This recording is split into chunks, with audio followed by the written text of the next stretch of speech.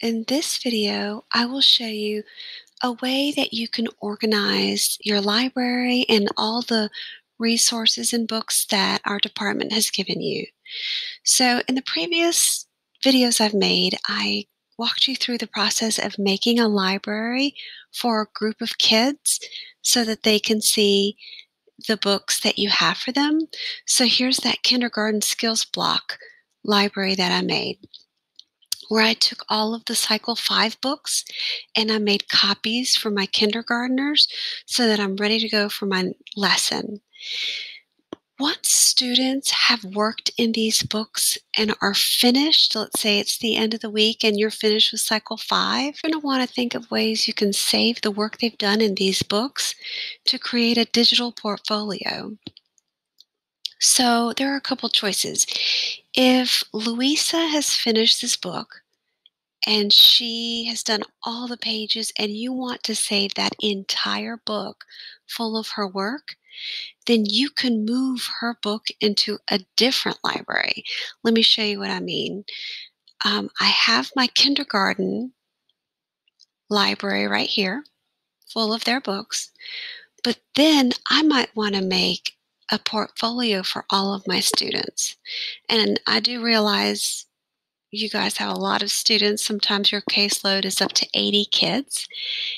It is up to you if you want to make 80 libraries, but I do recommend you find a place to house the work they're doing. Because Book Creator lets you have unlimited amount of libraries, I personally think that's the best way to go, as opposed to making 80 manila folders in your filing cabinet, or 80 folders in Google Drive. I think this would be an easier way, but whichever way works for you, go for it. This is just one idea. So for the purpose of time, I did a few already, and I'm going to create one more library for Catherine because I have Jose, Kevin, Luisa, and one more student is Catherine. So I'm going to show you. I'll create a library. I'll name it Catherine's Portfolio. Hit create library, and there they are. They're all ready to go. There's nothing in them just yet. Maybe I'm just starting it off, but they're ready for me to move books into them. So let's pretend I've taught my lessons, I've taught this cycle, and I'm all done. And I want to move Louisa's entire book into her portfolio. I could do that by clicking the book options. And I want to move the whole book. I don't want to copy it because I want to clean up this library and get it ready for cycle 6. So I'm going to click move. I'm going to select her portfolio. It is now in her portfolio right there. Okay. And it's out of this library, and I moved it from here into her portfolio. I could do the same thing for Kevin. Go to the book options, and I'm going to click move to library. I'm going to find Kevin's portfolio and move it out. And I'll do the same for Catherine. Move it out of here, put it in her portfolio, and go ahead and move it out. Okay, so now we have Jose. I'm going to do the same for him. I'm going to move it to his portfolio. And now I've kind of cleaned up my library, and I still have cycle 5. You can now delete this book if you're finished with it. If you want to save it for yourself, maybe you did some work in here and you want to keep it, that's fine. You can do that as well. I would just move it into your My Books, which is that original library that's only yours and yours alone. If you want to do that, you can do that. And then move it out here. And now it's a clean slate for the next week when you're about to start your next cycle. So you're going to go to the skills block that our department made. You're going to get ready for cycle 6, and you're going to copy it You can't move it because y'all won't have editing rights. You'll only have the option to copy.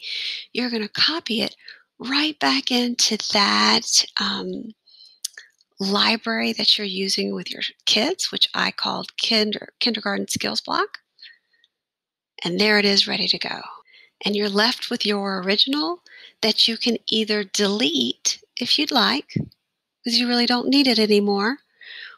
If you really want to save it, you can move it into your My Books. When you delete a book, it'll kind of make sure you're sure you want to delete. Goes away.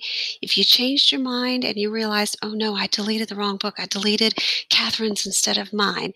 That's okay. You can get that book back by going right here to this drop down. You go to recently deleted, and there it is. Okay. You can go and hit these 3 buttons and hit restore. And that book will come right back. The only thing I do have to caution you is if when you delete a book, it will stay in this recently deleted for 2 weeks, I believe. Yes, I think it's 2 weeks. So it's not going to save it forever, but it will save it for a short time. So the same goes with if a student, you give them collaboration and they accidentally delete their own book, you can go as the teacher and restore that book for that child. All right. This suggestion is here because my fear is if you keep adding cycle 5, cycle 6, cycle 7 to this library, before you know it, it's going to get so cluttered and full of books that it might confuse both yourself and the students.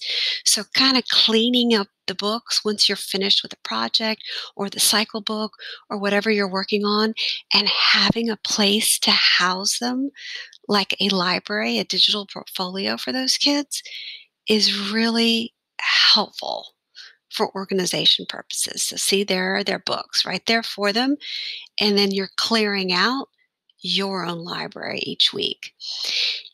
If you don't want to do this, that's fine as well. I did go ahead and make the cover of all the cycles different, just in case, let's say you have one kid who's in cycle 5 in this group in kindergarten, and maybe you have another kindergartner who's in cycle 7, and we're going to put it in our library. And maybe Catherine is in cycle 7, but I might have another student. If this is, let's pretend this is Jose's book, and Jose is in cycle 6.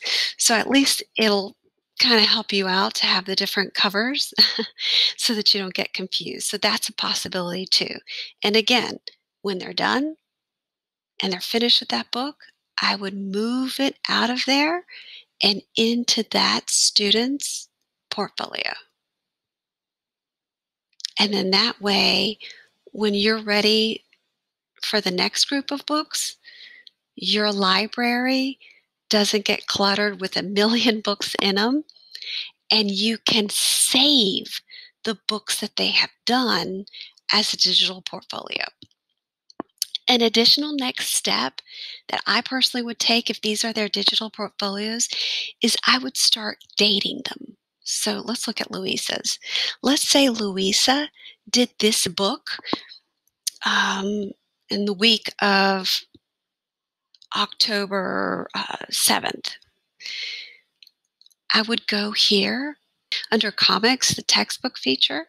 There's a caption, and I would just enter the date. So let's say she did it the week of the 6th of October. I'll put the date near. Make that a little bit bigger just so that I can see it a little bit better. And I would date it so that I know when this book was completed. If you want to, you can lock it and hold it in place. And let's say that this is the next week. So I would do the same thing, go to comics or whichever, however you want to add the text. And maybe this is the week of the 18th or the 19th. So I'd put 10, 19, 2020.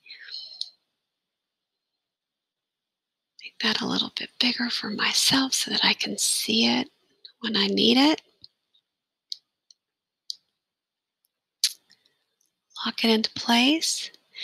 And now my digital portfolio for Louisa is really coming together. I can keep an archive, and the dates are right there in the corner for me.